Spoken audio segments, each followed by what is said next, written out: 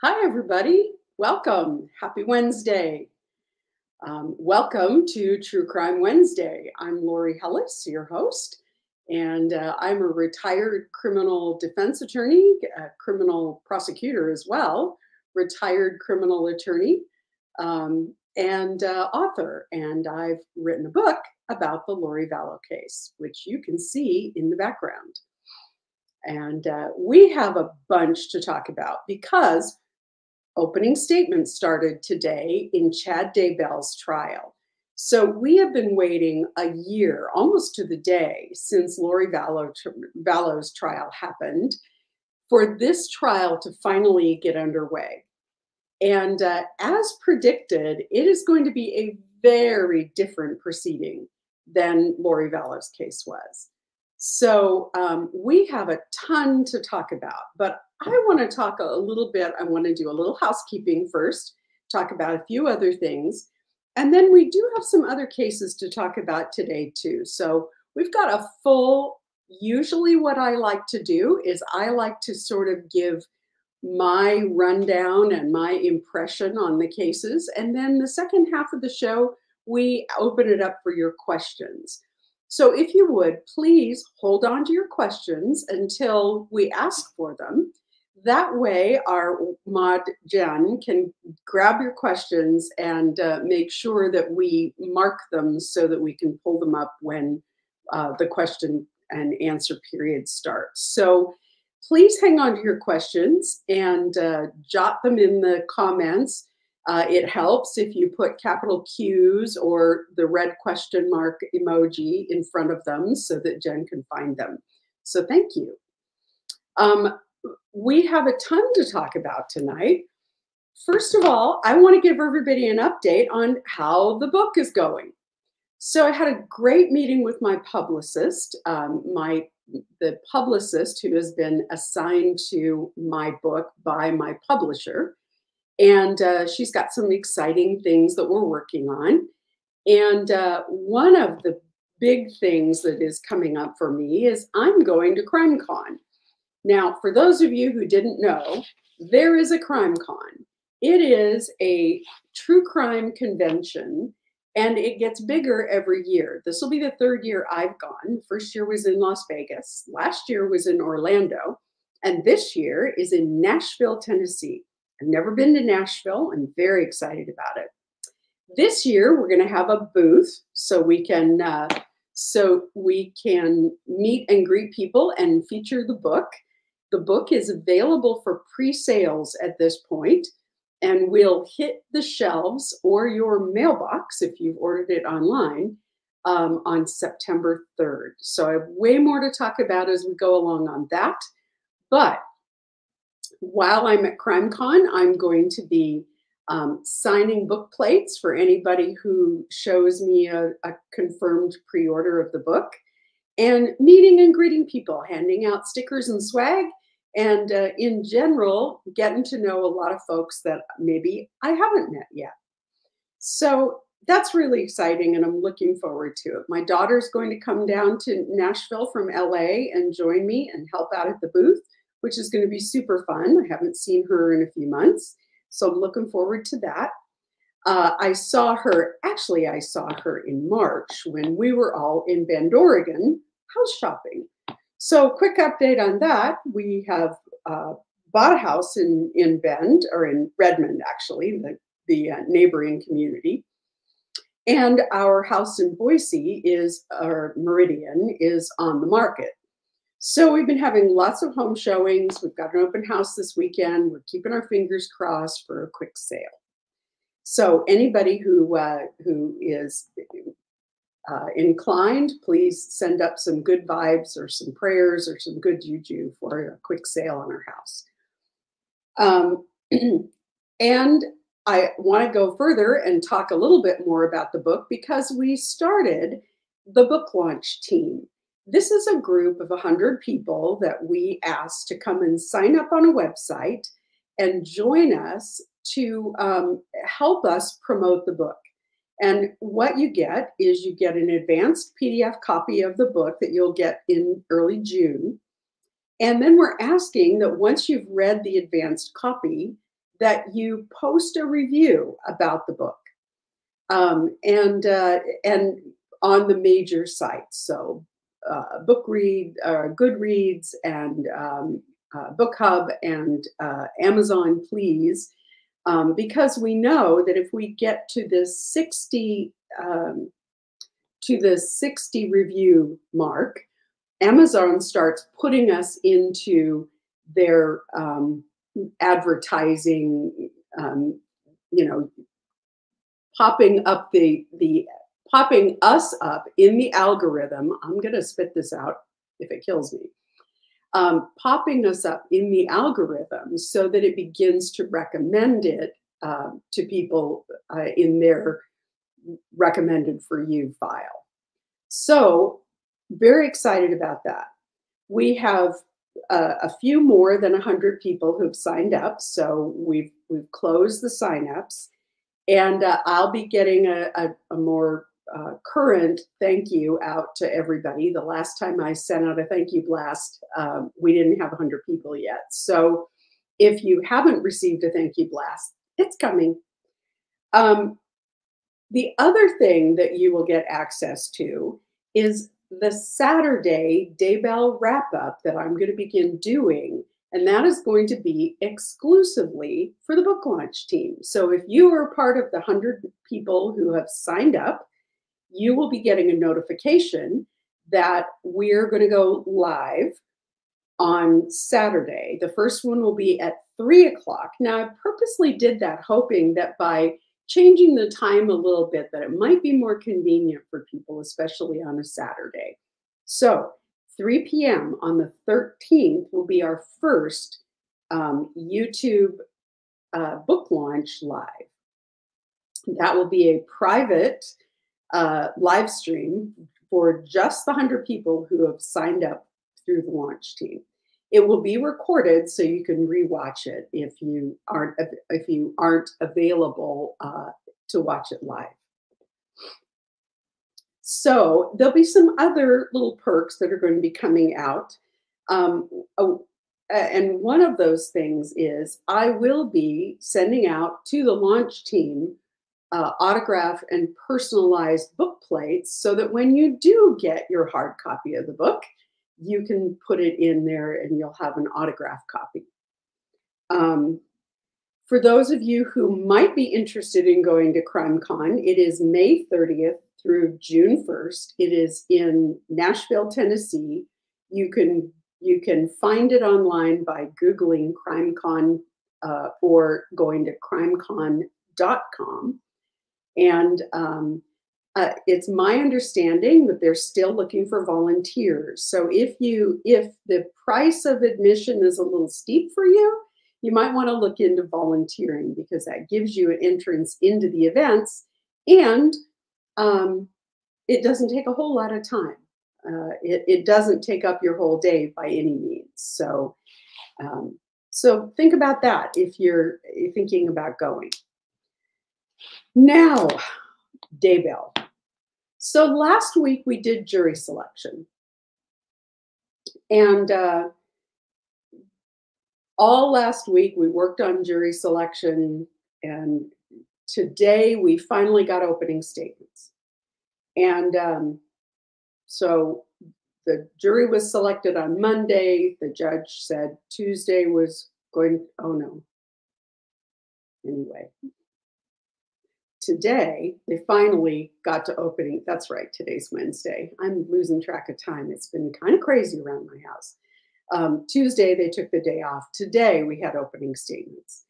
So they brought the jury in, they swore the jury in, the judge gave them their preliminary instructions, and then we were off to the races. The first thing that happened was Rob Wood gave his opening statement. Now, if you listened to, because we couldn't watch, but there are recordings out there of Lindsay Blake's opening in the Lori Vallow case, they were similar. Opening statements are sort of a roadmap for where you expect your case is going to go, and so obviously they were similar. He did use the sex, money, and power description that Lindsay used in Lori Vallow's case. But he used an interesting little hook.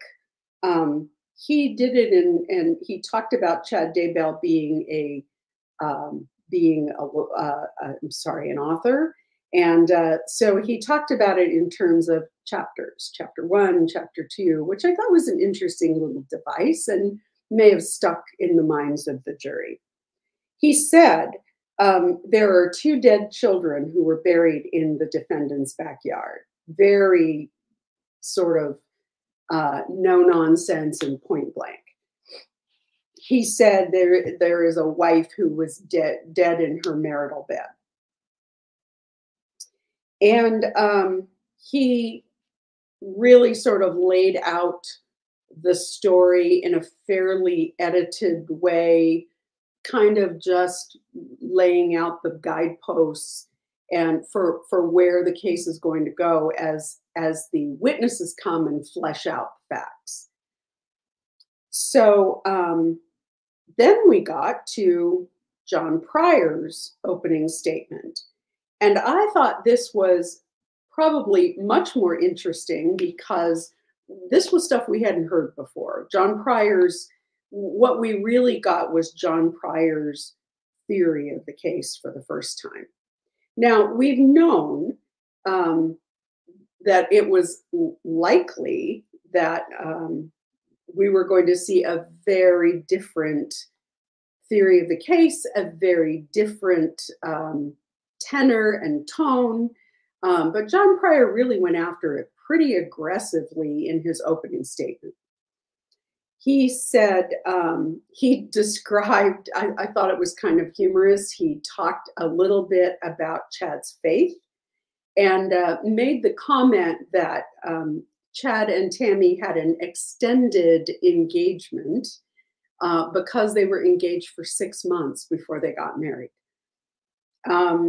He talked about the fact that Chad wrote about premonitions and about,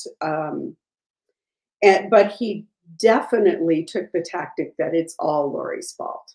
He really went hard on she was the driving force, she was the femme fatale. He'd never had anyone so attractive pay any attention to him.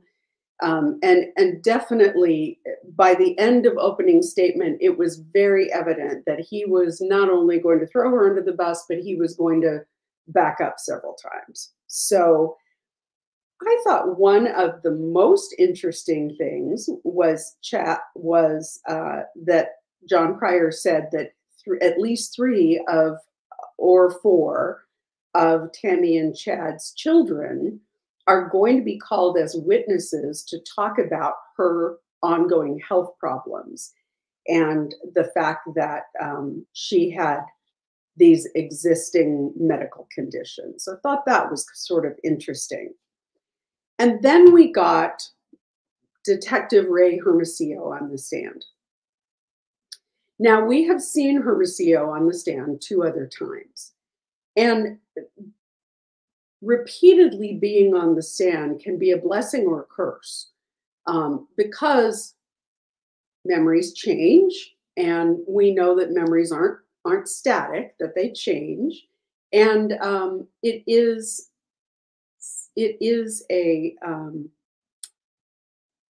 there's always a possibility that inaccuracies are going to sneak in. So the more often you have a witness on the stand, the more dangerous it is for that witness to accidentally, or because memory isn't static,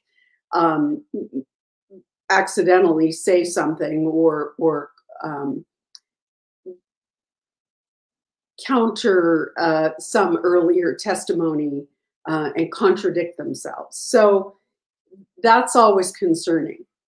Ray Hermosillo has been really the steady force in this case since the very beginning. He has been the lead detective on the case since the very beginning, and he is a very good witness. So he's very practiced on the stand. He's a good witness. He's very steady. He's very professional. And yet, there is always for him that little undercurrent of empathy, sadness, heartbreak for the children and for the victims. And so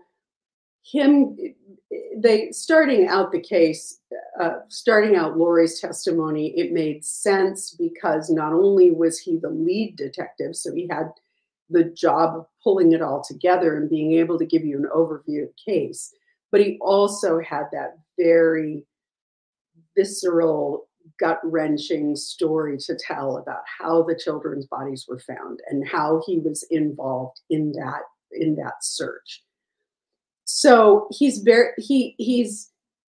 has that interesting mix of being very detail-oriented and very professional and very polished on the stand, but also coming across as tenderhearted and empathetic.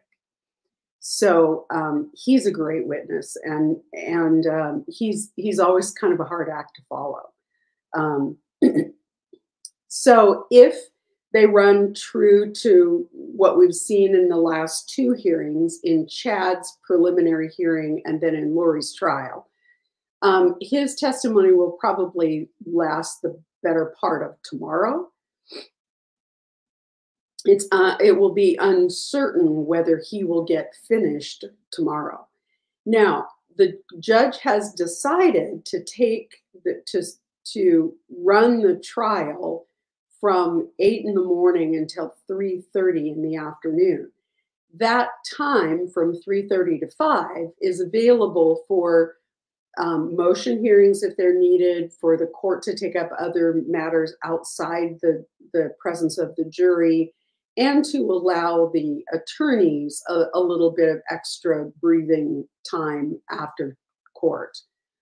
And I think that's going to be particularly needed for John Pryor. As I've talked about before, and being there now, I didn't get a ticket today.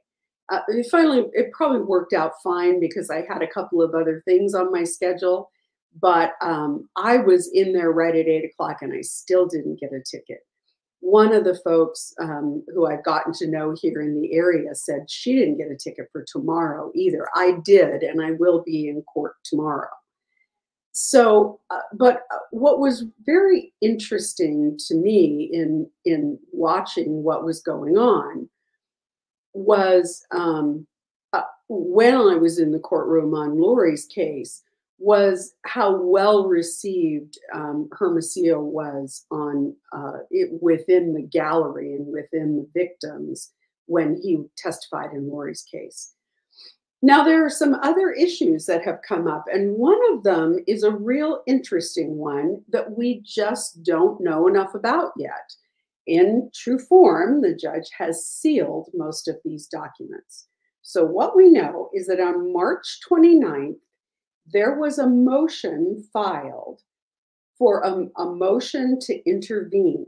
Now, any of y'all who've been following me since the beginning know at one point I filed a motion to intervene in the case for the purpose of getting sealed documents released. And a motion to intervene is sort of an unusual motion. Now, Idaho has a statute which says that people who are considered to be part of the media may file motions to intervene in cases for the purpose of getting access to information. So I was on firm ground doing that, but it's very, very unusual to have a motion to intervene in a criminal case. They're much more common in civil cases. So it is a little strange. And this motion to intervene was a motion to intervene and a motion to postpone the trial. The interesting thing about this is we don't know the contents of the motion because that's sealed. The only thing we know is the contents of the judge's order to seal the motion. So interestingly enough, the motion that was filed, the motion to intervene, has a bunch of typos in the in the in the heading of the case. Motion has an E on the end of it, and there's like 3 typos just in the caption, which is odd. So we know that because they quote that in the order to seal the documents. The other thing we know is that we know who filed the motion. And we know that because this person was listed as a person who had to be served with the order to seal the motion. And that person is this guy. He is a longtime trial attorney from Mountain Home, which is a nearby community, a community close to Boise. And he is the head of public defense services for his county. So this makes me wonder whether this is somebody who John Pryor was attempting to get on the case to help with the case, and someone who's death penalty qualified. But we don't know very much at all about this guy. Now, what I understood was that the judge was going to take up that motion either yesterday or today. But so far, we haven't seen any orders show up in the court's in the court docket that would indicate that he has decided the case. So I am just I'm just pulling it up again just to make sure that I haven't missed anything as we've been going through this. So as far as I know, at this point, the judge has not filed any order about Terry Ratcliffe's motion. So I'm just double checking so bear with me while I'm here. Since we don't know the true content, we can assume that he's filing to intervene. The odd part about it is that if an attorney is appointed as counsel in a case, it does not require a motion to intervene. So that is the really strange part of the case. That is the really odd part. The last order in the case still is the order to extend the non-dissemination order. So yesterday, when they were in court, the prosecution brought up the fact that they wanted the non-dissemination order, the gag order, extended. So the judge entered this order after John Pryor did a fairly innocuous interview with a local TV station. And what we understand at this point from the order is that there were also members of the media that were approaching and potentially harassing court staff, trying to get information that no one else was privy to. It may very well have had something to do with this Terry Ratcliffe motion, who knows?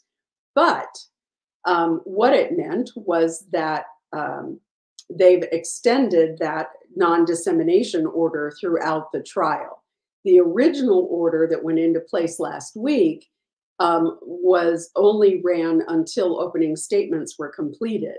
So the defense didn't object, in fact, joined with the prosecution in asking to extend the order, and so the judge did that. So it's very interesting because we don't know exactly who this Terry Ratcliffe is or why he has filed a motion to intervene. Filing a motion to intervene, as I say, is sort of an unusual way to try and get onto a case. because a motion to intervene makes you a party to the case. It's not really, it wouldn't be the proper way to get appointed if you were trying to help out as an attorney on the case. And right now, all we can do is speculate because everything is sealed. So more to come on that, I hope. So tomorrow, the court will start at 8, end at 3:30, and the judge has already said there will be no court on Friday. Now, I don't know why that is. That may be because they're going to deal with Ratcliffe's motion. It may be because they're hoping to give the attorneys the opportunity to go home for the weekend. I don't know. I don't expect that the judge is going to adjourn and give everybody every Friday off. But I do think that there may also be some jurors who are still scrambling to try and get everything in order so that they can be there every day. So I think that's the reason why the judge decided not to go forward on Tuesday and to give everybody a day off on Tuesday. So after they seated the jury on Monday, they gave everybody Tuesday off. I think that was, for the most part, intended to give jurors, the 18 that were actually seated, the opportunity to get all of their arrangements in place with their employment, with their families, all of those things. So I don't think that we are going to see continued Fridays off because that would prolong this trial probably another week if we're missing every Friday. So I wouldn't anticipate. I expect that this trial is going to go 5 days a week, and the judge could hold court over the weekends too. I don't think that he will, but I do think that he will hold to a pretty strict schedule of 8 to 3:30 on weekdays. The jurors were asked about whether or not being sequestered would cause a hardship, because I believe under Idaho law, the jury must be sequestered during the penalty phase. So that will be interesting to see how that goes. And we know that Lori Vallow is scheduled to start August 1st. Her trial is scheduled to start in Maricopa County in Phoenix. And that trial will addresses the issue of Charles Vallow's death and the attempt on Brandon Boudreaux's life. So there's still a lot of moving pieces, a lot of things going on in this case. It's been, I will say, in getting into the courthouse on Monday, that it was much less busy in the courthouse as a result of the live stream. But I wasn't surprised that I couldn't get a ticket this morning, because I sort of expected that a lot of people were going to want to be there for opening statements. So I think things with the ticket reservation will calm down as the trial goes on. I did get a ticket for tomorrow, and we'll see how it goes on Monday. You have to, the way it works is you have to go on the website at 8:30 every morning and request a ticket. It's a little bit of a difficult time because court starts at 8. And so most people are driving and on the road and trying to get to court and waiting in line at the metal detector when they have to be getting on the ticketing website, on the ticketing site.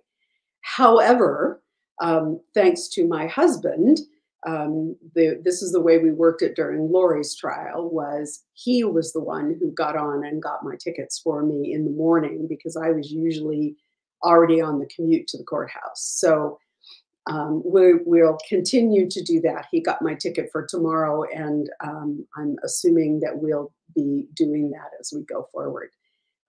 It is really difficult for some of the media people. I know Gigi McKelvey last time had a bit of a rough time because Law and Crime Network wanted her to do a live before she went into the courthouse.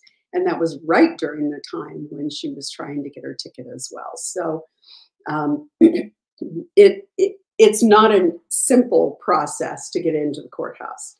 Thankfully, a lot of folks, I think, are going to be watching it on the live stream because it's way more convenient. You don't have to deal with parking.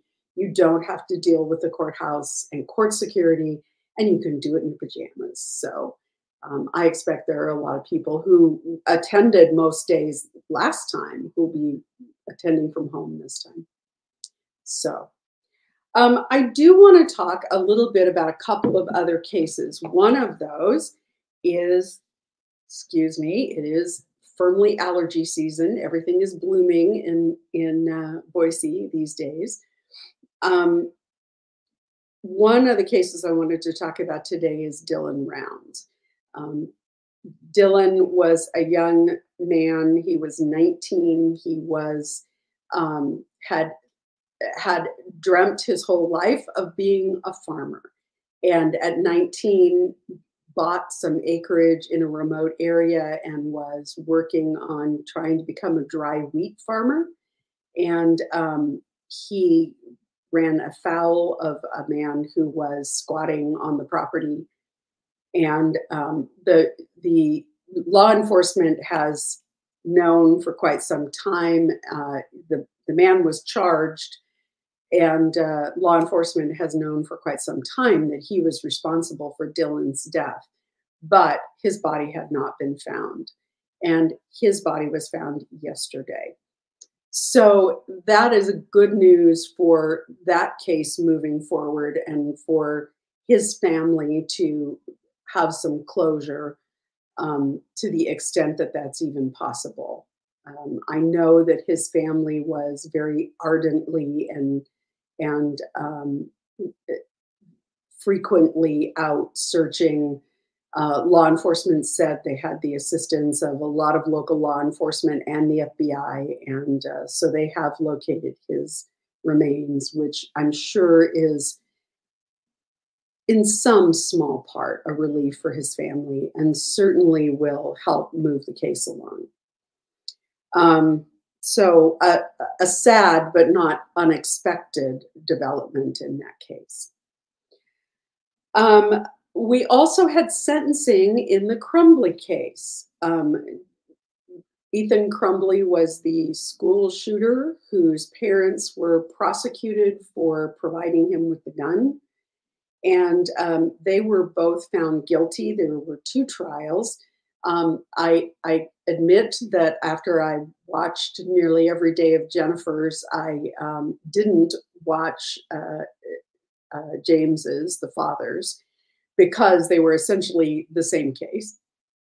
And they were both found guilty. And yesterday, I think, I'll explain why. The days are all running together for me in a minute. But the court sentenced them to 10 to 15 years, which I think everyone was a little surprised. The judge very thoroughly went through her reasoning and came to the conclusion that she was going to sentence them to 10 to 15 years. Now, both of them had been in custody for a lengthy period of time, like 3 years. And she did give them credit for the time that they'd already served, but they were each seeking to be released with time served only. And the judge didn't feel like that was an appropriate or adequate sentence for them. She was definitely critical of both of them, definitely of the opinion that that they were culpable and that they were, at a minimum, inattentive, negligent parents. So, and we've talked before about the fact that that really is a case of first impression. That is a case where we have not seen a similar prosecution prosecuting the parents for a child's heinous act. I think this was a little bit of an outlier case because there were some ample indications that they should have understood that the shooter had some pretty serious mental health problems, and that they didn't do anything about it, and then made it worse by giving him access to a firearm. So I suspect that we won't see similar prosecutions readily, or we won't see them frequently. And I certainly expect that this is going to be a case that's going to go up on appeal and be on appeal for a very long time. And I think the fact that they got long sentences pretty much guarantees that this case is going to continue to be appealed.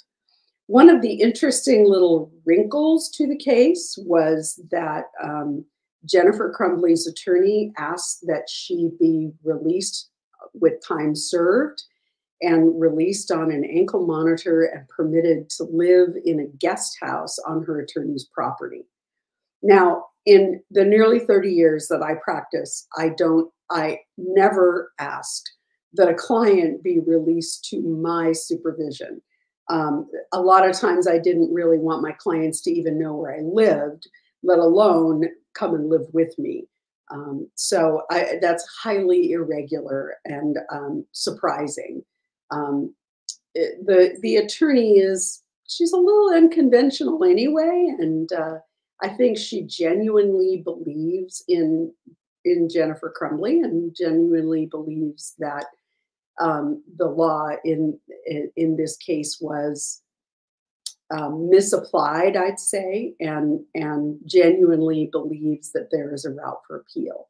So, it isn't at all unusual for attorneys to become very fond of their clients. And you all have heard me talk and talk about my friend Nancy, who started out as an accessory to an armed robbery.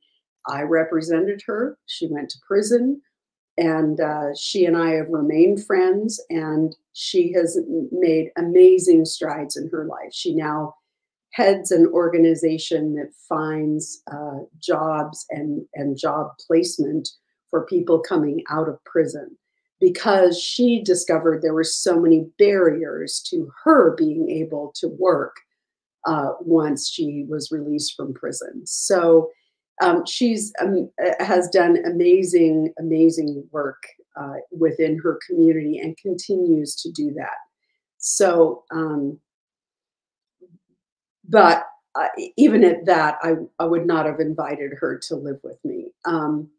I think it was more difficult when I was doing child welfare cases, because there certainly were cases where I thought, just give me the kid.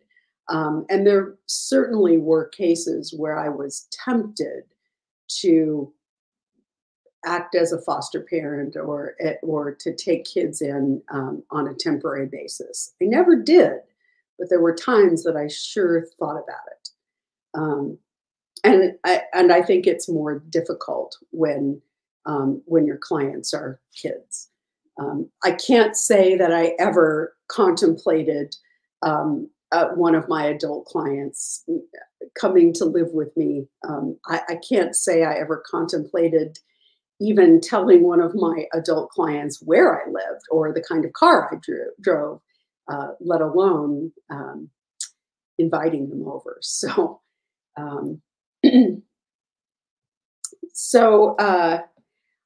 the next case I want to talk about is Jesse Kerchevsky, I think is the way it's pronounced. That is the Visine case. And a lot of people, I didn't have time to listen to the complete video of her statement, but she made some pretty interesting comments in her sentencing. She certainly sounds an awful lot like Sarah. Oh gosh, I just lost it. The woman who zipped her fiance into a suitcase. I know you guys will correct me here in the Boone. I knew somebody would put it in the chat. I kept thinking Brooks, and I knew that wasn't right. Boone, Sarah Boone. She's the one who's been through many, many lawyers. I think she's on her 7th or 8th lawyer now, and her trial date keeps getting pushed off because she keeps getting new lawyers. So I think that Jesse Krzyzewski sort of falls into the same category with Sarah Boone and with Taylor Schabusiness. I think that there are some very troubled people out there and who end up doing themselves more harm than good by making statements to the court. So I am going to try to keep up with the Karen Reed case when it starts next week on the 16th. And I have been trying to catch at least some of the testimony in the Apple River case. That's a really interesting case. It is a case where the man claims self-defense, but it's a very sort of convoluted story. He's out rafting the river. A bunch of drunk teens get into sort of a confrontation with him. And by the end, he ends up stabbing 3 people, one of whom died. So it's really interesting. I'm not sure with Daybell going on how much time I'm going to have to devote to that, particularly because I'm very interested in the Karen Reed case. Karen Reed is the woman who is accused of having backed over and killed her fiance. It is a case out of a suburb of Boston, and there is a great deal of many allegations about police corruption, both in the Boston Police Department and in the Canfield, I think, Police Department where John O'Keefe lived. So John O'Keefe lived with Karen Reed. They were longtime romantic partners.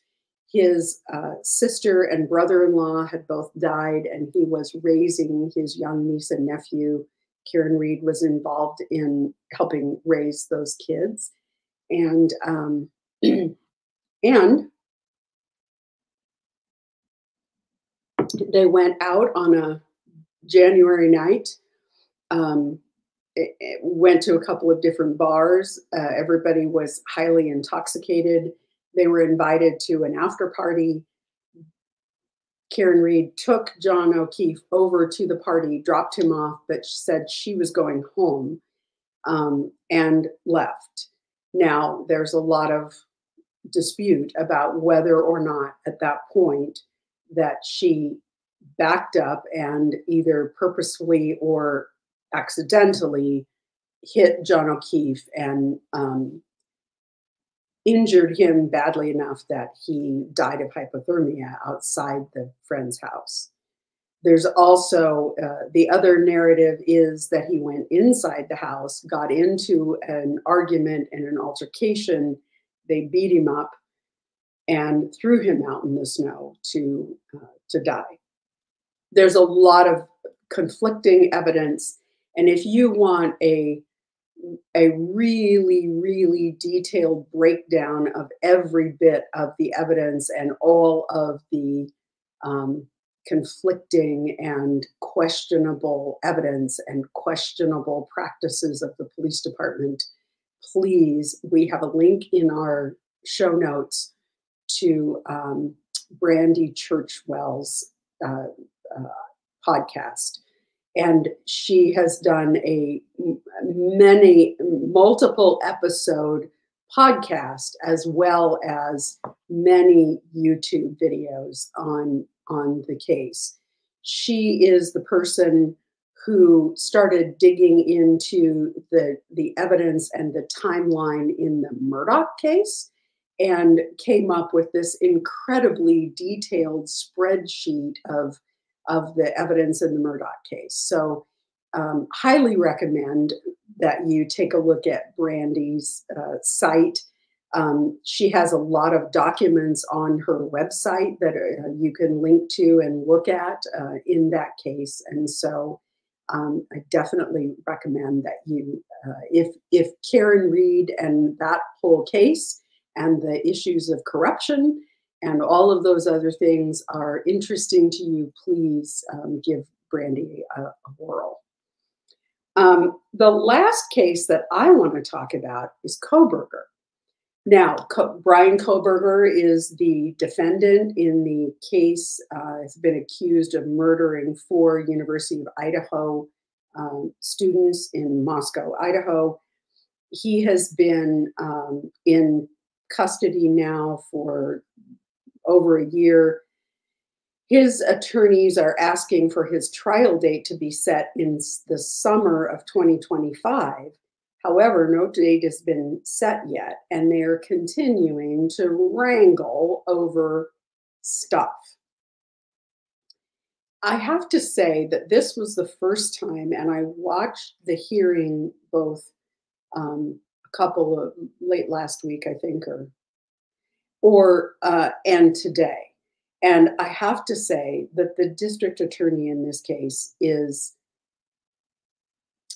I think he is really, really making this case more prolonged and more difficult than it has to be.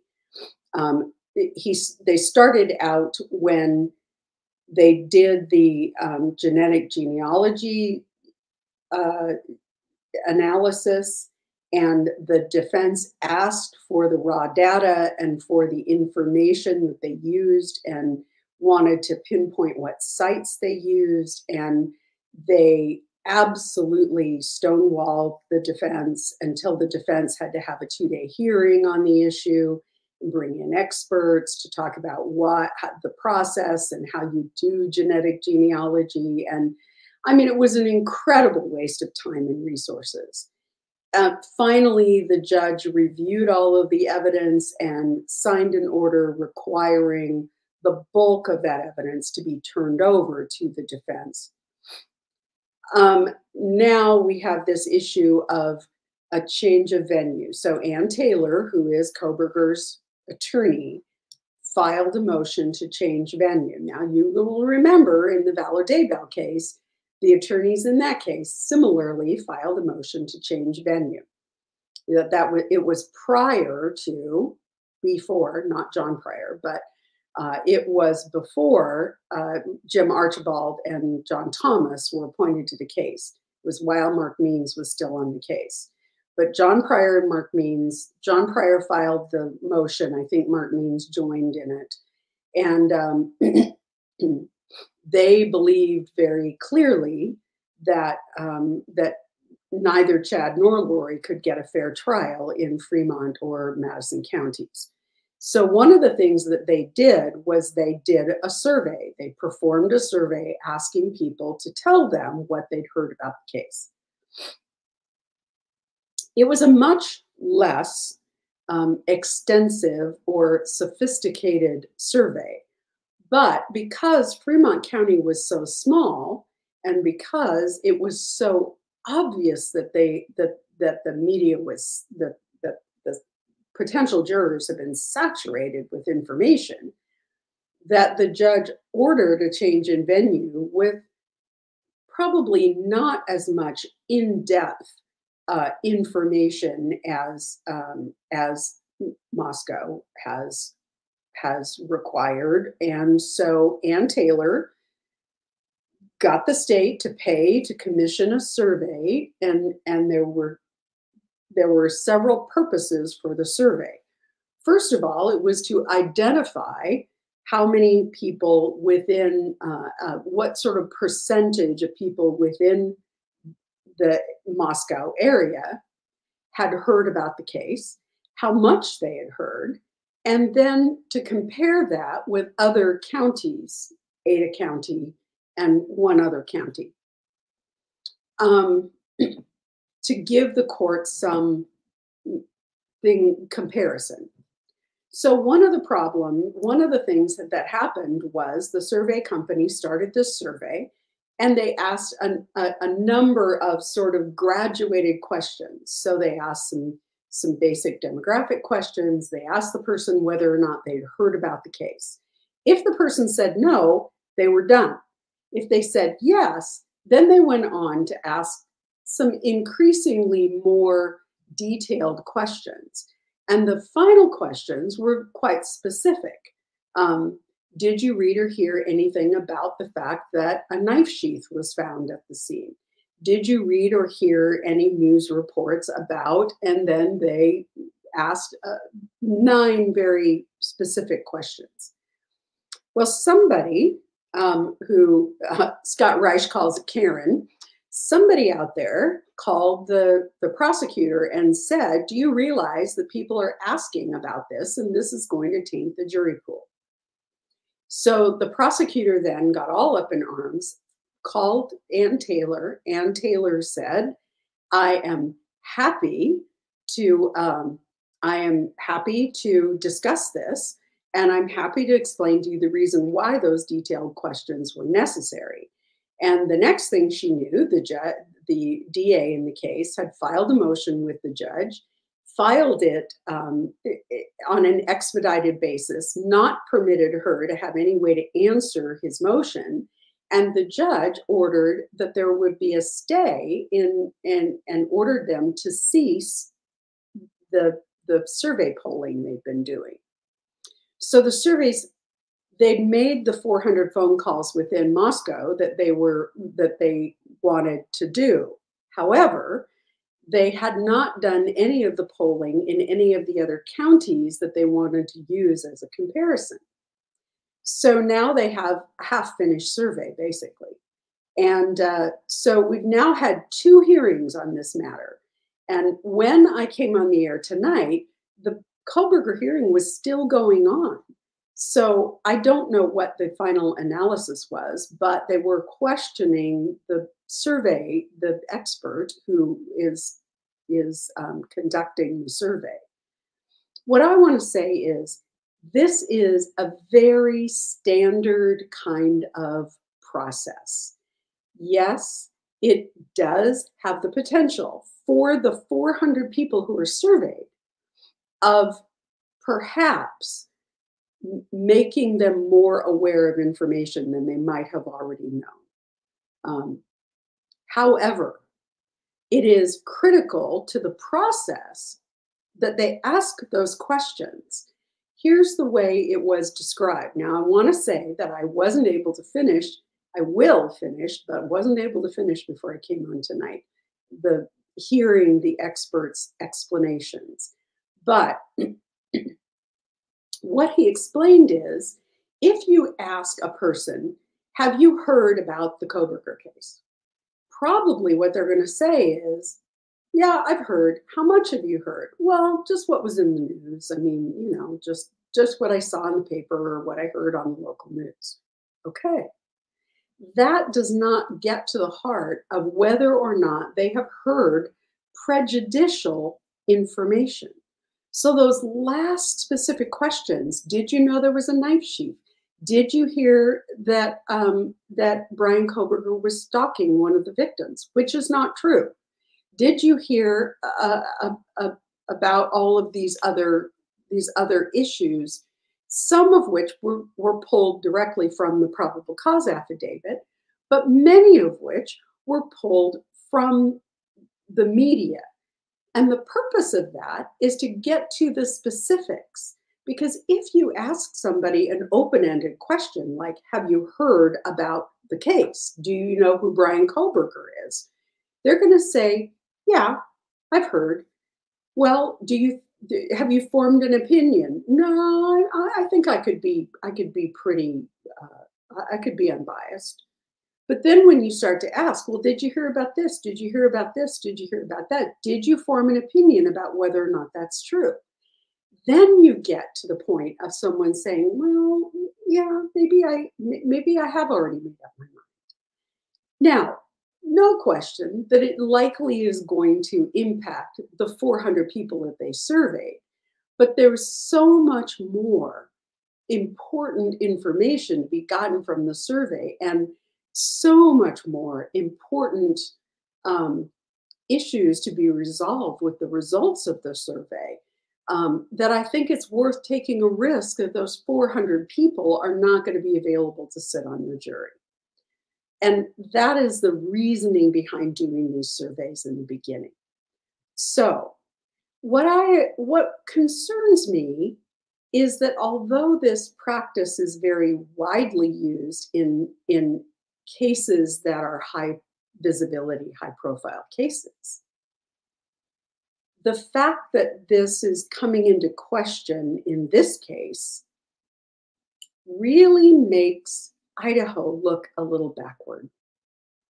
And I think we have consistently seen with the Vallow and Daybell cases, as well as the Kohberger case, the rest of the country looking at Idaho and thinking, ugh, those rubes. And it's unfortunate because I think that it impacts whether or not defendants get a fair trial. I think it impacts it from the standpoint of the rest of the country looking on and thinking, oh, well, you don't want to get arrested in Idaho because they don't really believe in the rule of law. Defendants don't get a fair shake there. And I think it's unfortunate because I do believe that the state of Idaho is doing its very best to protect due process rights. And I have concerns that these outlier cases are putting the state in a bad light. And that would be unfortunate because I think there are a lot of tremendously dedicated public servants on both sides, prosecution and defense. And I think that taking a look at the Chad Daybell jury, I think we've seen a panel of jurors who took their responsibility extremely seriously and were willing to serve on a jury. It was interesting when the judge finally, they went through all the peremptory challenges. It is peremptory, not preemptory. It bugs me every time I hear a newspaper reporter or a TV reporter say that, not newspaper because they write it correctly. But when they finished all the peremptory challenges and the bulk of the jurors, who, other than the 18 that were selected, were allowed to leave, there were a lot of big smiles as they were leaving. There were people who didn't necessarily want to spend the next 10 weeks of their life on a jury, but were willing to do their civic duty and took it seriously and responsibly.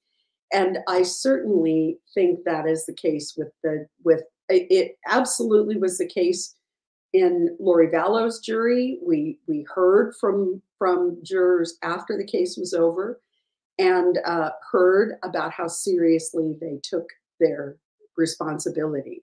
And I definitely think that we're seeing similar jurors in Chad's case. So I will go back and finish listening to the Kohberger hearing. The judge did say that he's not going to make a decision today on it, that he wanted to give the prosecution an opportunity to file some written arguments, and to file the case law. So that's where we are. And I think at this point, we will open it up for questions because I know that you all have a lot of questions about Daybell and about how things are going so far. So let's take a few questions. Please, while Jen is working on the questions, please like and subscribe. Subscribing is free, doesn't cost anything. Hitting the thumbs up button really helps us with the algorithm, so please do both. I always want to encourage people. I know some people are not super comfortable with posting their questions in the chat. And, oh, it's on this side. And there are also people who are not, who lurk in the background but have questions, or we get busy and the chat runs fast and we don't get to your questions. If that is the case, please consider posting them in the comments or emailing me at info@theloriVallowstory.com. So please feel free to send me those questions. Hi, Judy Gillespie. What do you think? Is there a possibility Pryor doesn't call all the kids just to keep them from the courtroom? Just subpoena so they didn't have to deal with the media. Well, that's an interesting idea. However, they are considered crime victims, and so they would be allowed to be in the courtroom during the trial if they chose to be, even if they're called as witnesses, because they do fall into that category. Now, we heard a bit about this in Lori's trial, because Kay and Larry were not considered immediate family members of victims. But immediate family members of victims include the children, and they are Tammy's immediate family. So they would be allowed in the courtroom regardless of whether or not they'd been subpoenaed to testify. Some other people would be subject to the exclusionary rule and would have to wait outside the courtroom until they testified. But for the kids, it would be permitted. Now, Lori's sister is in the courtroom. I'm sorry, Tammy's sister is in the courtroom. Samantha Gwillem is in the courtroom as Tammy's sort of official immediate family representative, but her children could be there as well. So I don't think that he's decided to call them just to keep them out, or decided to call them for any other reason than I think he believes that they can come and testify about Tammy's health prior to her death, because they are contending that Tammy's death was natural causes, and they are not conceding that she was the victim of a homicide. So, good questions.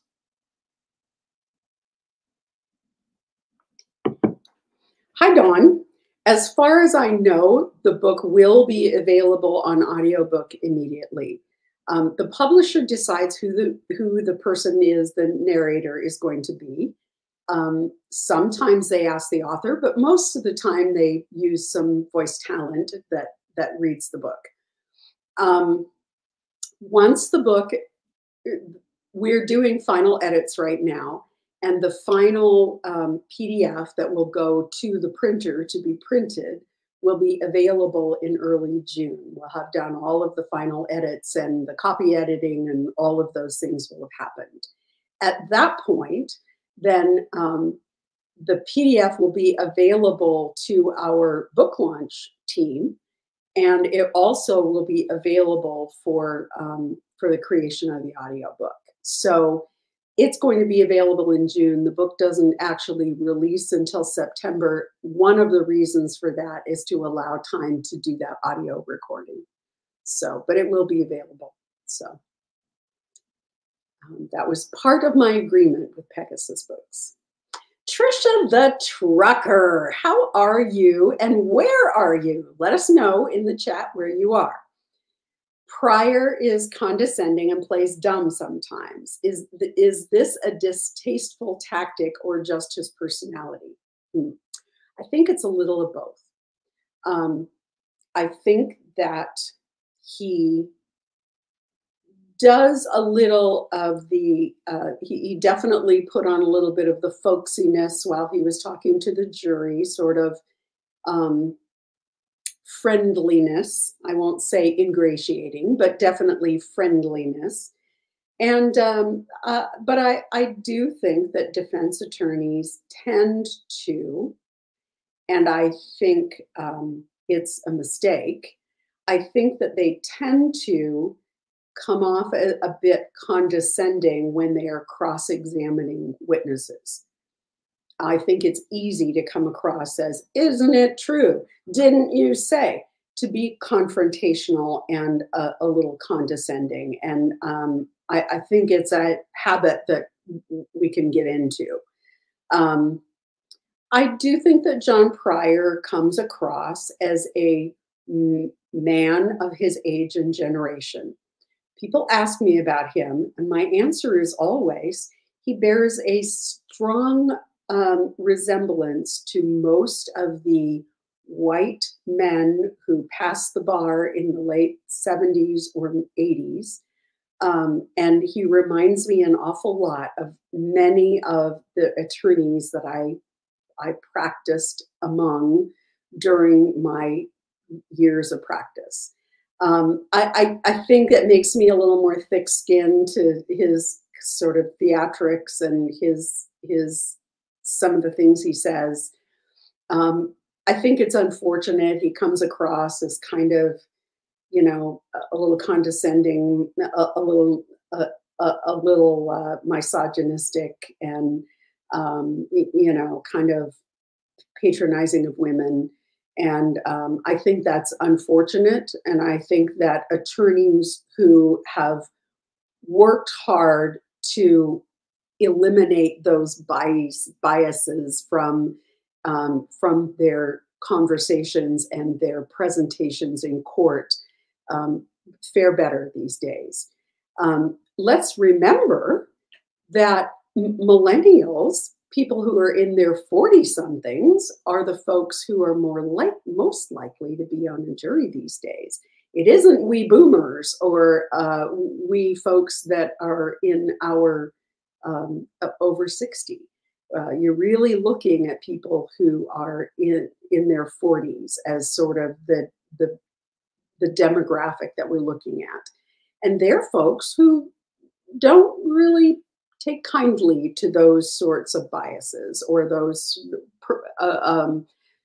of perceiving those kind of biases. So I think part of it is his generation, and I think part of it is a little bit of a tactic.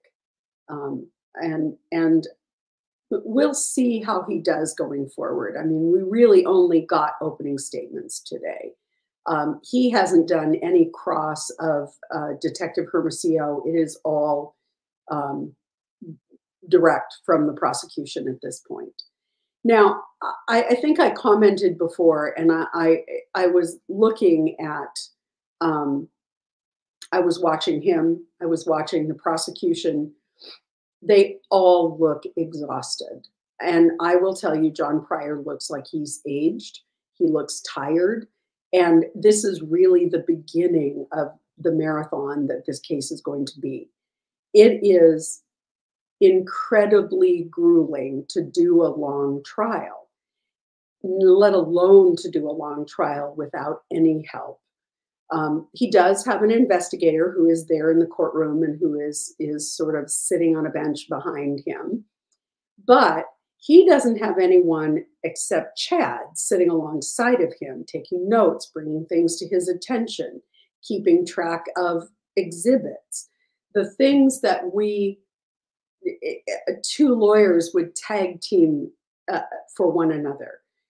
One would be doing that while the other's doing the questioning, and they would trade off back and forth so that each lawyer has a gap of time that they're looking over their notes for the next witness and being able to double check and make sure that the exhibits that they're going to reference have already been admitted. Those sorts of things that are just the administrative part of running a trial. And he doesn't have anyone to do that. So he is having to do it on the fly, and he's having to do it after he gets out of court in the afternoons and be ready again to get back to it the next day. It is absolutely grueling, and he will be very fortunate if he makes it through these 10 weeks without ending up being sick. Because it's a very public place. People are in and out all the time. And there are a lot of bodies in that courtroom. And it is, and he is going to be exhausted and run down by the end of it. So it's rough. And I can't imagine trying to do it. I mean, let's remember the prosecution has a team of 4 attorneys. Last time in Lori Vallow's case, they had 5. They had Rob Wood, Lindsay Blake, Tanya Rawlings, and the other fellow whose name I always have to look up that I can't remember. One of them was an assistant in Rob Wood's office. The other was an assistant in Lindsay Blake's office. This time they have an assistant attorney general. Her name is Ingrid. I'll look it up in my notes. And a assistant DA from Lindsay Blake's office. So they've got 4 lawyers in place, and they're still scrambling. So it's going to be a long, difficult trial for everyone. And certainly the added pressure of it being a death penalty case. You know, for every objection, there is the potential, appeal potential. So not only is John Pryor trying to watch and make sure that he's keeping track of what the witness is saying on the stand, but also looking at keeping track of any objections to any of the evidence and making sure that he's preserving those objections on the record for appeal. That is a critical part of any trial, and particularly a death penalty trial. So it's going to be a long, grueling fight for him. Yes, I find him kind of condescending and a little on the annoying side. And I see that he is definitely a much more assertive and aggressive kind of lawyer than Lori's lawyers were. But I also feel for him being in this position.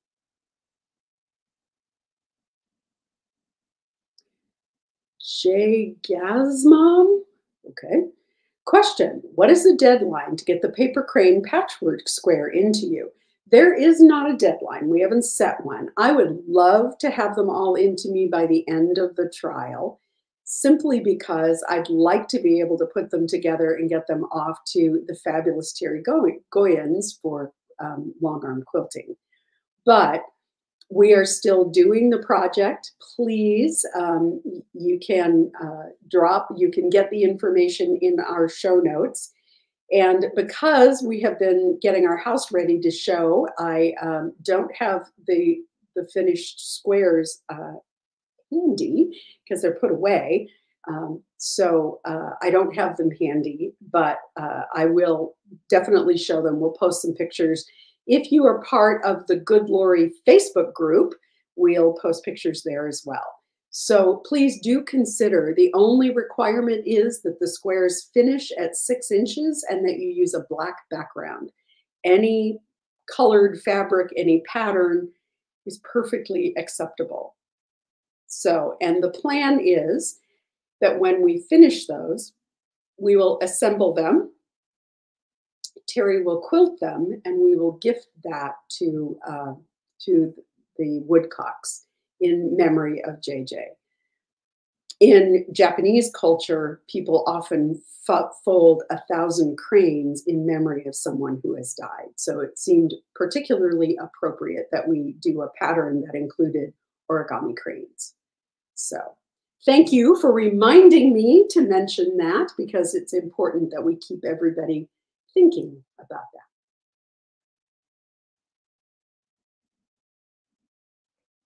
Compassionate RN. What do you think about John Pryor questioning every detail of the prosecution's entering of evidence? I think that he is doing his job in a death penalty case. And the reason I say that is because every objection, in order to preserve an objection for an appeal, you have to raise it at trial. So you can't go back at trial in an appeal and say, oh, that's a piece of evidence they didn't lay a foundation for and it shouldn't have come in, unless you have made that objection on the record at the trial level. So he is being very, very cautious to raise every possible objection.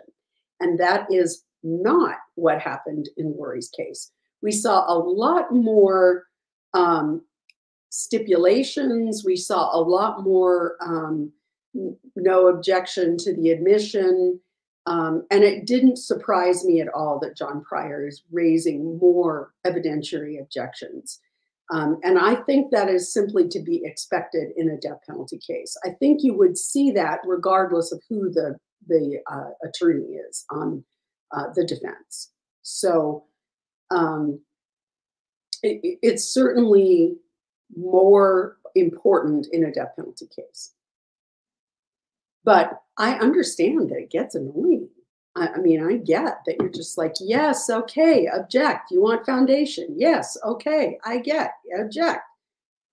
You know, were you there and did you see with your own eyes? Is what he's asked several times of Ray Hermosillo today. And those are always good, very good questions. So they're annoying. I don't recall. Question, would we know by now whether we made the launch team?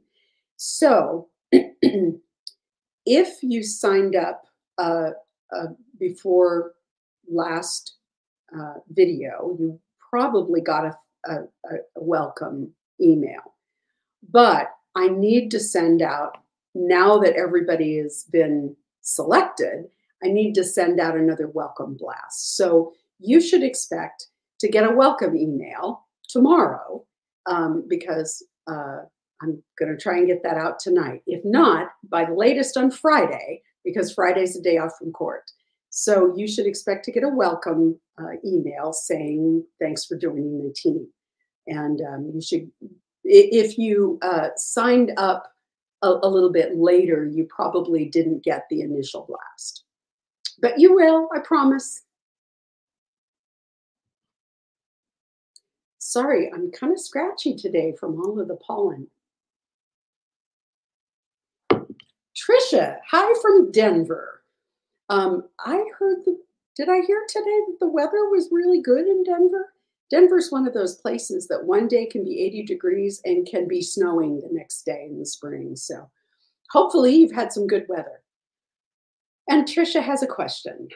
Do you think the kids prior are not putting on the stand, or Emma and Garth, because he doesn't want them cross-examined? I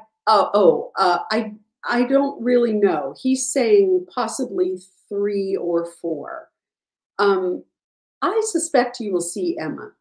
She has been a very staunch supporter of her dad, has certainly towed the family line. I would be surprised if you saw Garth, although I don't know for sure. Garth was the person who was in the house the night Tammy died. Chad called him to help him, to have him help Chad put Tammy back in bed because she had slid out of bed, supposedly. And and he was called at the grand jury level. It is possible, because they are going to be talking about the details surrounding Tammy's death, that Garth may be called as prosecution witness because he was the only other person who was in the house. So it may be that the one for sure that won't be called will be Garth because the prosecution's calling him. I had heard a little rumbling that maybe not all of Chad's children were quite as supportive as, say, Emma, but I don't know for sure. I mean, these are rumors. We only have the information sort of swirling around out there. So I doubt that it is because they don't want Emma or Garth on the stand. I think I would be very surprised if Emma's not called. So, and you know, it is hard for me to fathom how I would feel if I were in their position. And I try really hard to sort of wrap my brain around how would I feel in that position. And I think that it's one of those situations that is absolutely inexplicable. I don't, you know, there are certain events in life that you can say, I'm sorry, and but I can never really understand what you're going through. And I think what the Daybell kids are going through is one of those events. I don't think anyone could ever understand what it is they're going through. And the position that they've been put in of, on one hand, the father that they've known and loved is accused of murdering their mother, who they adored. How do you ever wrap your mind around that? And how do you ever come to terms with that? So I have tremendous sensitivity for the Daybell kids. I have a lot of sympathy for them. I can't empathize. I can't ever imagine being put in that position, but I certainly have a lot of sympathy for them. And I think life has been really unkind to them for the last 4 years. So I don't know. I don't know how they're going to react to testifying. And I don't know how I would feel in their shoes. Being put in that position of having to support one parent over the other is always difficult, even more difficult when you're being required to believe something horrible, that your parent could be capable of something that horrible. So tough questions.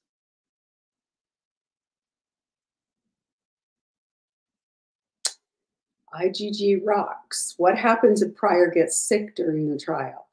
Well, it will cause a delay in the trial. There's no question about it.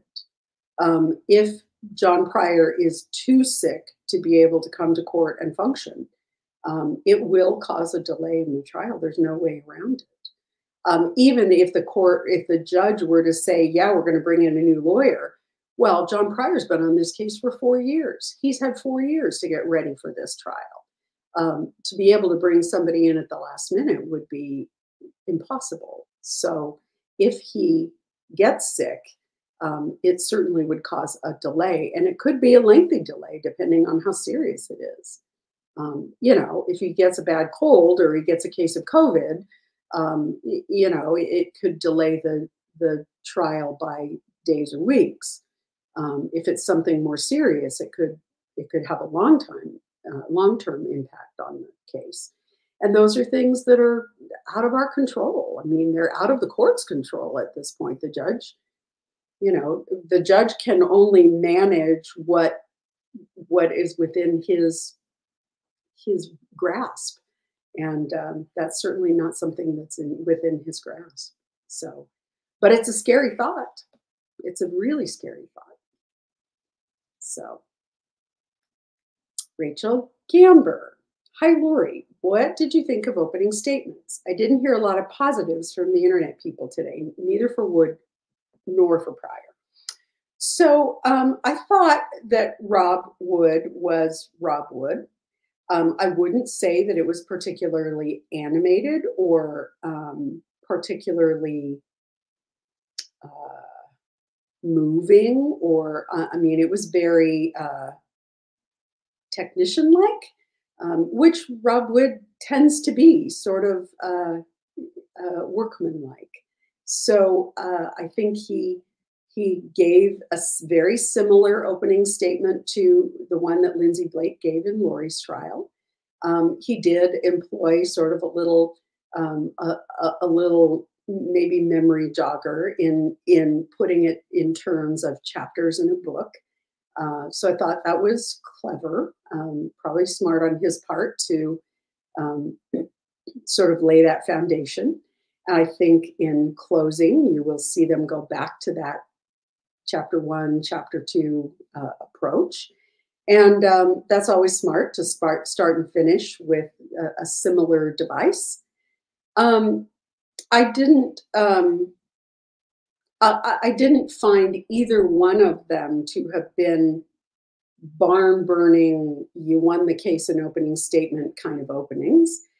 It's very rare to see those. because it's like walking a tightrope. You can just as easily mess up your case as you can win your case in opening. Over promising, under delivering, those are things that the jury remembers.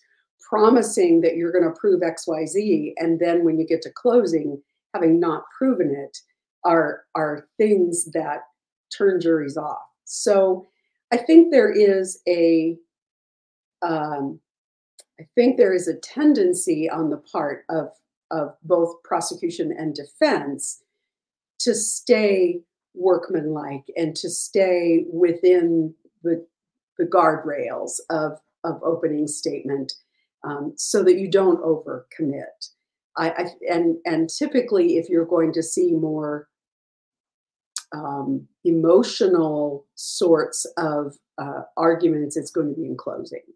I think you're going to see John Pryor pull out all the stops and pull out the fire and brimstone, and I think you're going to see the Baptist preacher style of closing argument. And that comes with its own set of dangers and risks. So I think it will be interesting to see how both of them go forward. I would say that Rob Woods was exactly what I expected it to be, having seen Lindsay's in opening in Lori Vallow's trial, and having seen enough of Rob Wood to see that he is very much a technician. It's for him, it is a craft and not an art. And so, and there is a difference. He approaches it in a very methodical way, in a way of, it's very mechanical. He's the guy who's under the hood and tinkering, and he's going to do it in a very prescribed fashion. So I don't think I was really surprised about either one of them. I wouldn't say they were groundbreaking in any way. And I think that lawyers have to walk a bit of a line, because this is the first opportunity that you've gotten to really talk to the jury about the case. You've met the jury, you've talked to them in voir dire, but you have not really had the opportunity to talk to the jury about the case yet. So it pays to be a little engaging. It pays to be a little bit assertive. It pays to position yourself with the jury as the expert on the case. And I'm not really sure that either one of them did that in their opening statements. So they both have got work to do to build credibility with the jury. And but they've got plenty of time to do it, because they've got a lot of witnesses and a lot of testimony to take and a lot of time. So that's a good question.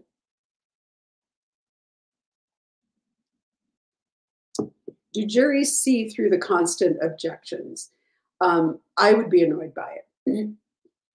I think they do. I think it's important to remember that the judge does instruct them that that he's acting as an umpire and he's calling balls and strikes.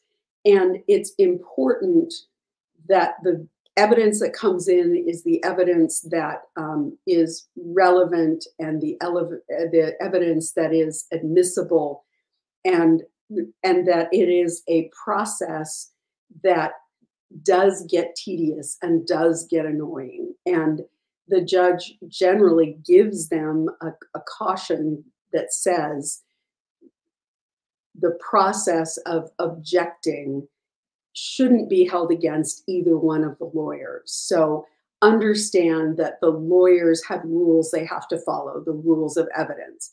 And within those rules of evidence, I'm the one who has to decide what comes in and what doesn't, and under what circumstances. And so please, as you are hearing this, don't take it that an objection is held against one or the other.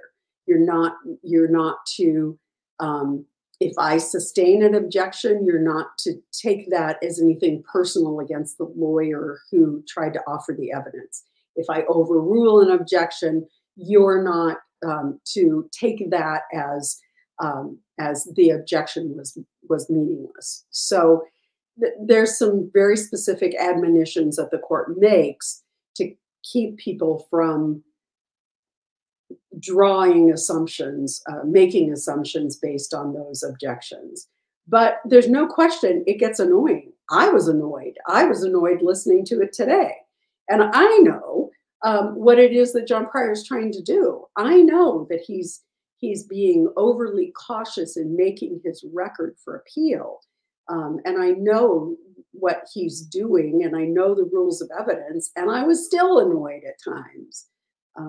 So I have to say, though, I get more annoyed with Judge Judge, who belabors every single point in the Koberger case. So I'm more annoyed with him than I am with Judge Boyce.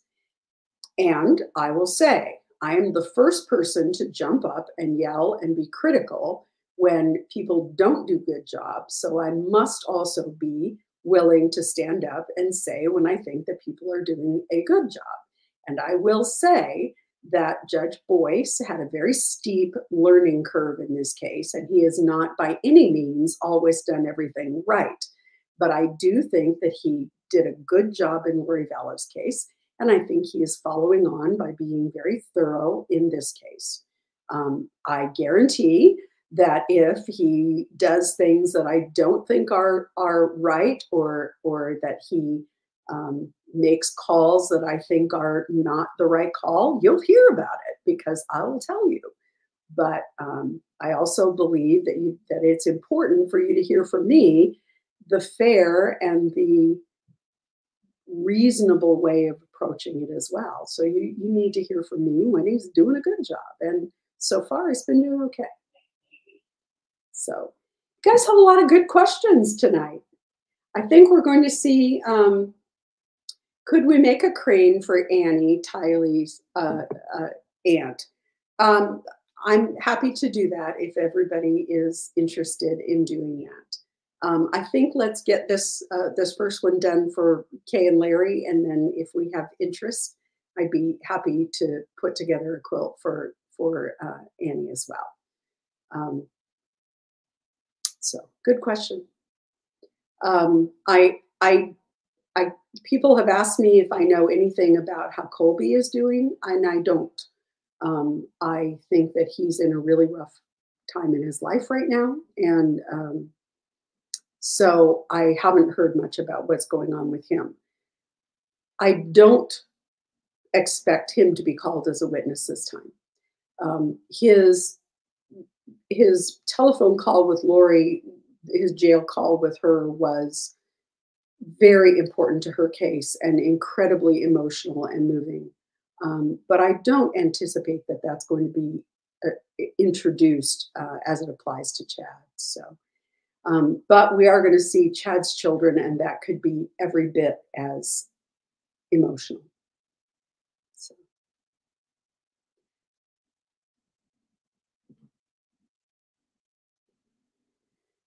Hi, tennis girl.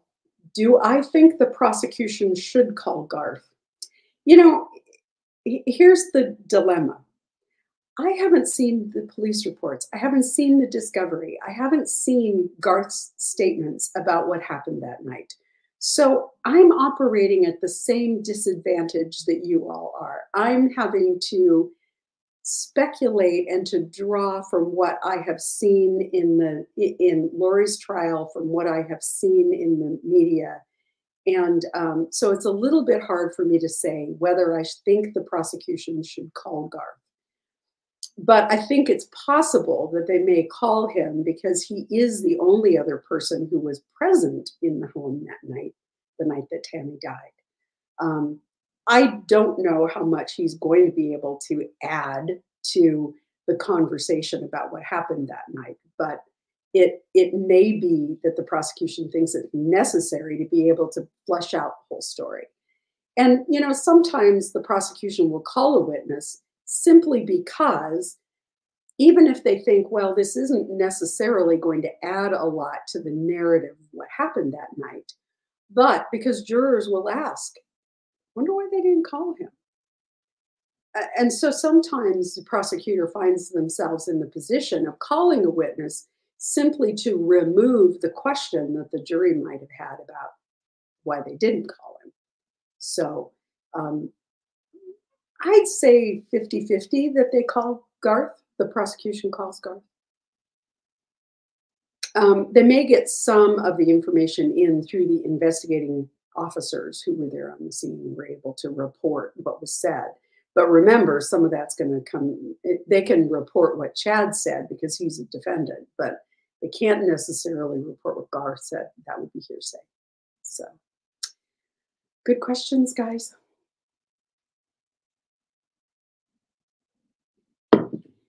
Hot tennis girl, you're just brimming with questions tonight.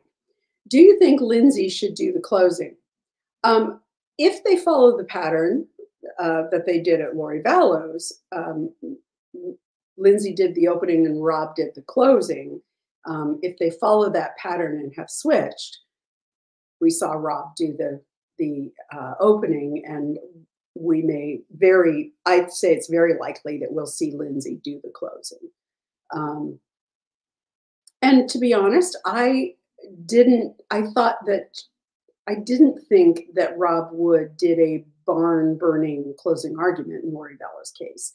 I thought that there were missed opportunities in his closing.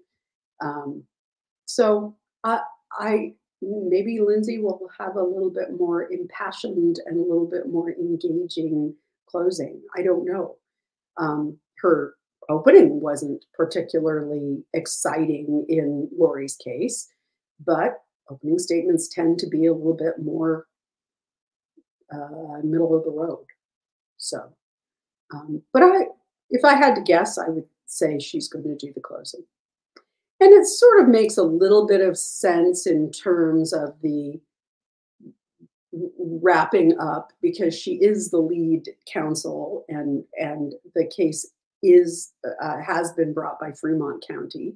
So it would sort of make some sense and add to the sort of symmetry of her giving the closing. Those are things I think about. I don't know. You know, you have to remember that district attorneys are elected officials, and that at least some of what they do appeals to their constituents. So I would never suggest that Lindsay Blake is being political in the way that she is prosecuting this case, but bringing the case to a close with her doing the closing arguments certainly would make sense from a political standpoint as well. Hi, BB. Do you think Pryor objects properly? Is it normal to question the witness during your objection? It's not. Oh, well, let me say this. It is normal to do what's called a question in aid of objection, or as they have been calling it, voir dire. Because sometimes, and you saw it at least once in today, when Pryor objected, he was objecting to the fact that Rob Wood hadn't laid enough of a foundation. And so he asked Detective Hermosillo a couple of questions, and then based on those questions, he withdrew the objection because Hermosillo was able to say, yes, I was there. I think it had to do with Pryor was asking about when you went through the garage and there were things in containers. Who took them out of the containers and laid them out to be photographed? And did you see that happen? And initially, Rob Wood hadn't made that clear because somebody else took the pictures. So we were trying to lay the foundation for why Hermosillo knew that they were accurate depictions. And when he then when Pryor then asked Hermosillo, were you there and did you see those items taken out of the containers? He said yes. And Pryor said, well, then I withdraw the objection. So that's a question in aid of objection. And that is only done if you ask the court's permission. So you would hear Pryor say, Your Honor, can I ask the witness a question in aid of the objection, or can I ask a question in voir dire? That's another way that the term voir dire is used. So that's pretty typical. I think what isn't typical, and we've seen John Pryor do, is that there is a formula for how you object. You say, objection, Your Honor, and then you tell the judge what it is that you are objecting to. Lack of foundation, repetitive, cumulative, hearsay. And John Pryor has a bad habit of, instead of saying, objection, Your Honor, relevance, objection, Your Honor, hearsay, objection, Your Honor, lack of foundation, which are all suitable objections, he says, Judge, can I get some foundation on this? Which is not an appropriate way to ask, to raise an objection.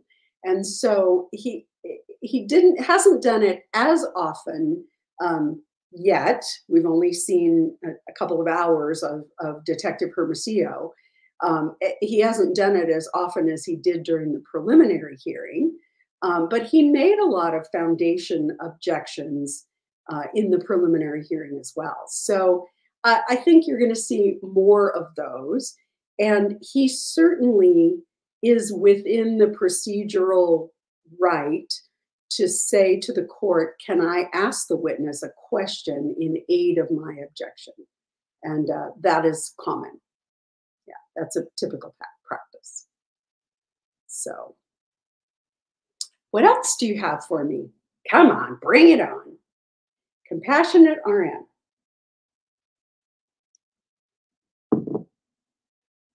I read something about no chug. I think you're being a little disparaging of Chad. Some people call him Chubbs. Some people call him, oh gosh, there's Mr. Potato. There's lots of things people call him.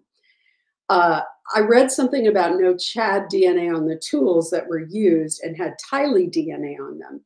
Do you think that's enough for reasonable doubt? I don't, actually. I think that it is very possible that they wiped fingerprints and DNA off of those tools, because where they found TERRI's DNA was actually on the working part of the tool. So on the pickaxe, on the blade and the pick, they found TERRI's DNA. So not surprising, really. But I think it implies that they wiped them off, because these tools were in Chad Daybell's shed. And I guarantee if you walked into my laundry room and grabbed and tested the broom I use all the time, it would have my DNA on it. I also use it when I sweep up cat litter, so it would probably also have cat DNA on it, but it would have my DNA on it. So the fact that none of those tools had Chad's DNA on them suggests that they were wiped clean. And that probably is more telling than the lack of DNA, than the fact that there wasn't DNA on it. So I don't think that's reasonable doubt at all. I think the prosecution is going to argue that I'm sure that they're going to talk to DNA folks, and the DNA folks are going to say things like, you know, if you had tools in your tool shed that you used around your yard all the time, would you expect to find that person's DNA on them? Yes, I would. Well, what's one of the reasons why you might not find DNA? Well, if they were wiped off. So I think the fact they didn't find Chad's DNA could easily be argued as consciousness of guilt and covering up the crime. So, but that's a good question. John Pryor said today in his opening statements that they that his DNA expert was going to come and address the many hairs that were found in the masking tape or in the duct tape that JJ was wrapped in. So I think that will be interesting to see whether or not the DNA experts are really do say what Chad says they say. He did make the point that the DNA expert that he's calling from, who is from here in Boise, I think he's a professor at Boise State, actually was part of the team that was able to exonerate Amanda Knox. So that is interesting. He comes with some bona fides, as they say, a little street cred. So, yeah, I as I've said all along, I do think that we're going to continue to see a really robust defense here. Is it going to be perfect? No. But I think we're going to see a much more nuanced and more assertive defense than we saw in Lori's case. I think every place where there is an opportunity to poke a hole in the prosecution's case, Pryor's going to be driving the bus through it. So, and, you know, it's definitely something that I'm looking at as I watch the trial. How is the trial strategy different in this case than it was in Lori's? And we know that Lori really really tied her lawyers' hands. I mean, she would not let them blame Chad. She would not let them blame Alex. And she would not let them blame her mental illness. And those were really the only avenues they had. So, and as I've said all along, I think Chad Daybell makes the argument that he was not directly involved in ending the children's lives. And I think that it's a much harder sell when it comes to Tammy's death, because he and Garth were the only people in the house.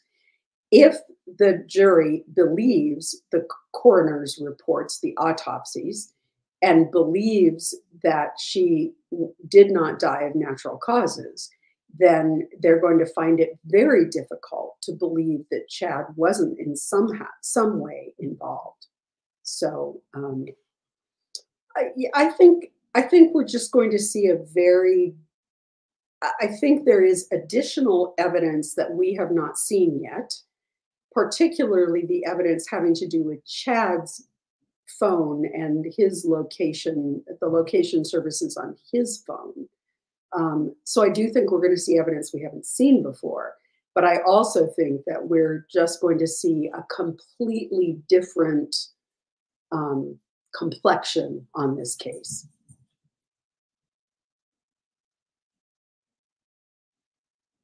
It's treat time in my house. My dogs just heard the thundering herd go by my office, so it must be cookie time. Hi, Jen. Do you think Lori is able to view or hear about Chad's trial, for example, tossing her under the bus?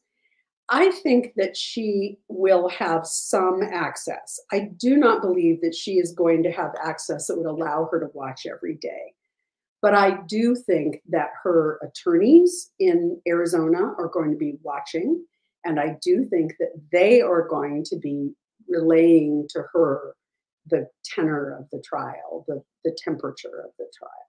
So yeah, she knows. I think her lawyers in Arizona were probably preparing her for the likelihood that he was going to blame her. And so I'm sure that her Arizona attorneys are following and making sure that they're keeping her apprised of what's going on. It only makes sense because they still have a pending trial, and they're still preparing for a trial that has at least some of the same facts and the same evidence. So, great questions tonight. We have about 10 more minutes, so if you've got any last questions, please drop them in the chat. I did want to tell you that each week I go through the chat and try and pull up any questions we've missed. I do go through all your comments every week, usually the morning after with my coffee.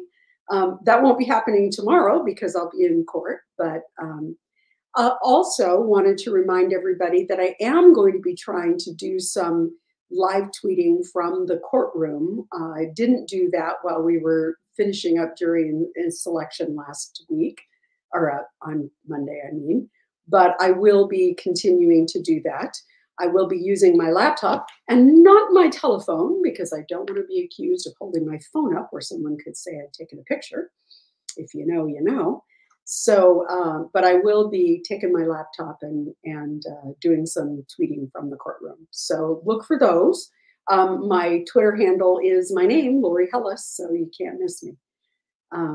ASW wants to know, could the lack of Chad's DNA on the TERRI tool items simply mean Chad's a useless excuse for a man? It could very well. It could mean that he stood back and let someone else do the dirty work. I think that at a minimum, just if you think about the timing of what was going on, I think at a minimum, Chad, the cemetery sexton, dug JJ's grave. I think at a minimum he did that. I think at a minimum he helped dispose of TERRI's remains. Beyond that, I think it's very difficult to say who actually put their hands on. But fortunately, it doesn't matter because the law says that if you conspire, you're as guilty as the person who committed the crime. And in Idaho, that means conspiracy to commit murder is also death penalty eligible. That is not the case in Arizona. In Arizona, conspiracy to commit murder carries a life sentence with a mandatory 25 years before you're eligible for parole.